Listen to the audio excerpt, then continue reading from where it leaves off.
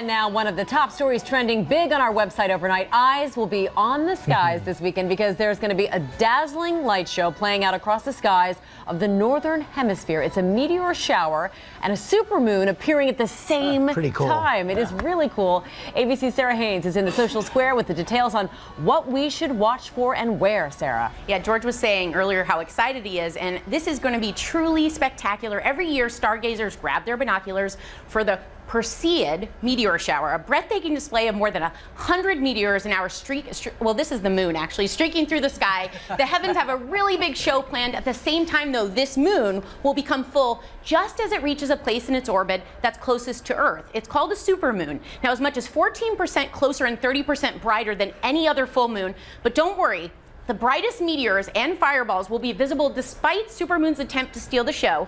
So get ready for the greatest show above Earth, sheer lunacy. That was good, Sarah. Yeah, we saw what you did there. That was well executed. Thank you. Yeah, it is going to be an incredible show. I know. I'm definitely going to be looking skyward this weekend. Thank you so much, Sarah.